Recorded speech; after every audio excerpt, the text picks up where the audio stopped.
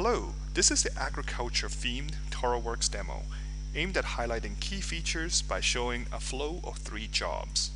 So for this scenario, I'm Gordon the field agent and I work for an organization that helps cocoa farmer increase yield. The overall process is that I'll register a farmer on the first visit. I'll then provide training on pruning on the second visit, and finally, on the third visit, I'll monitor their results. Today, I meet Mary in the Nairobi group. She's not doing bad, but would like to do better to put her children in better schools. I'm going to register her in our system. Here, I'll start the first job, register cocoa farm. So, as the field officer, I'll begin by indicating that Mary belongs to the Nairobi farm group. Then, I'll proceed with this survey. I'll need to record the location of her farm using GPS.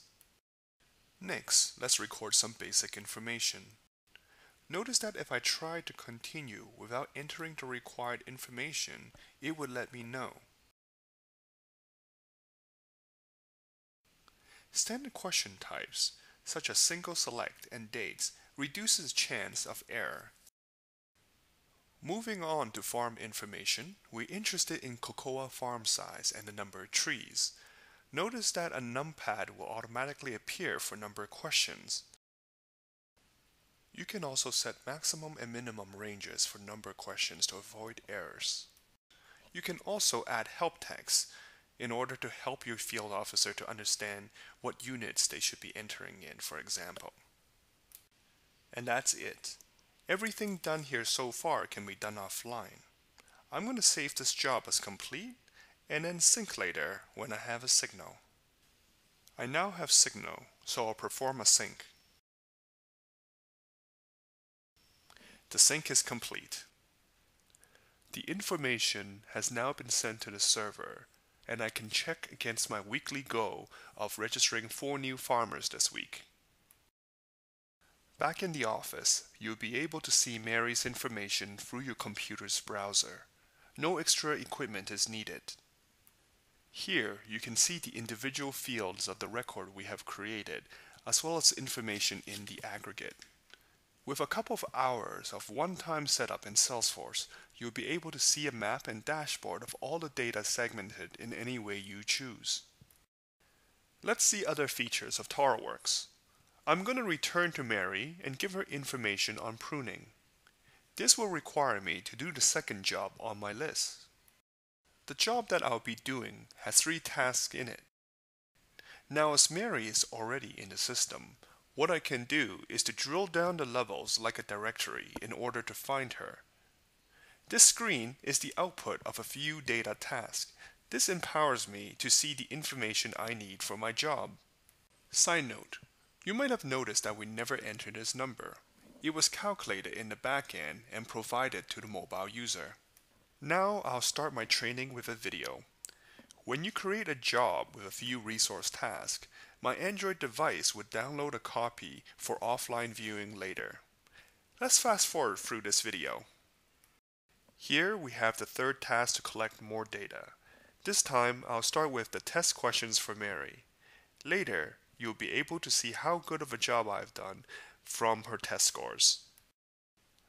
I'm going to take a before picture, then get Mary to commit to a date to finish pruning by, and have her sign for it. So she's writing on the touchscreen with her finger. Again, I'll sync when I have connection. Sync time will vary depending on the volume of data and speed of the connection. Once I've synced, you in the office will have excellent information on how each of your field officers are doing and which one of your farmers needs special attention. Uh-oh, looks like my training didn't go so well with Mary. You might need to speak with me later. When Job 2 was built, we set it up in such a way that a pruning log would be created whenever that is complete. And here you can see the photo I have taken, as well as the target pruning date and her signature. Now, Mary has committed to finish pruning her 3,400 trees by June, so let's check in with her a month later and see how she do. It is now June and you've sent me to meet with Mary one more time. So this means I need to do the third job on my list. As before, when I start the job, I can drill down through the directory, or the object hierarchy as we call it, in order to find the record I'm working with. So I'm just going to locate Mary here, and there is the pruning log that I've created last time. Again, I can view the selected fields of the record I have drilled down into. Wow, Mary did an awesome job. I definitely got to take a picture and collect some information to send back. Notice how some of these questions are pre-filled. Now, one of the advantages of TaroWorks is that by using Drilldown, you don't need to manually enter identification codes, which can lead to errors. So this is done in June. Going to collect some other information, such as which tools that they use, and who has done the pruning. In this case, Mary did it with the help of her cousins. Now, I'm going to take an after picture, and then I'm done, so I'm going to send this back.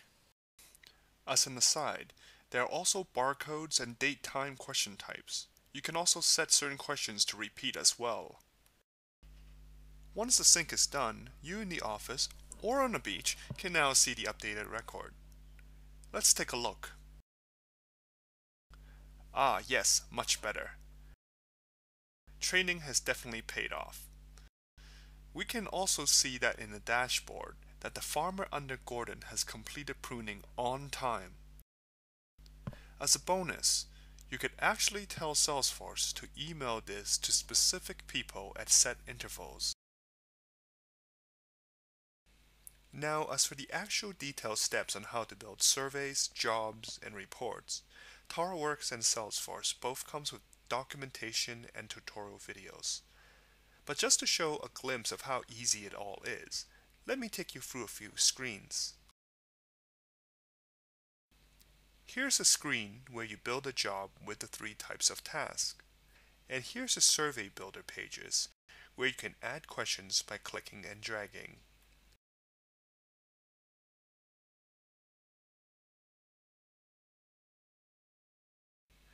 At the Logic tab, you can set logics to control when questions should be skipped. And here is the field mapping page. This is the key part where you set which records that would be created or updated in your database. Finally, let's go back to Dashboard and Reports. Clicking any of these charts on the dashboard will take you to the underlying reports where you can customize it by clicking and dragging the fields that you want to do analysis on. Here are the fields on the left side, and whenever you want to report on it, simply drag the number in and you'll be able to change what is displayed. Absolutely no coding is required for this. Thank you very much for watching this TaroWorks demo.